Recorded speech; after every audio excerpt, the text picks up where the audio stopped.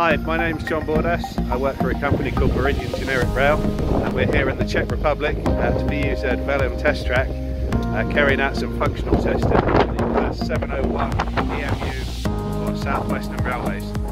So this morning what we're doing, we're assessing the TCMS function when we deflate the air suspension on the unit.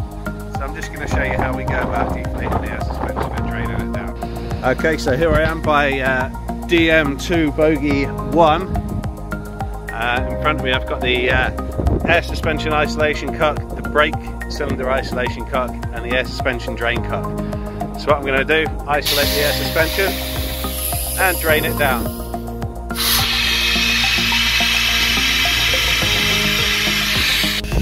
Now we won't really notice much difference in terms of the height of the unit. We only expect it to drop about 40 or 50 millimeters. So what I'm waiting for is I've got a colleague in the cab of the train, and he's looking out for an event to tell the driver that the suspension's become deflated. So any second now I should be getting a call on the radio to say he's got an active event, and then we'll reinstate the suspension.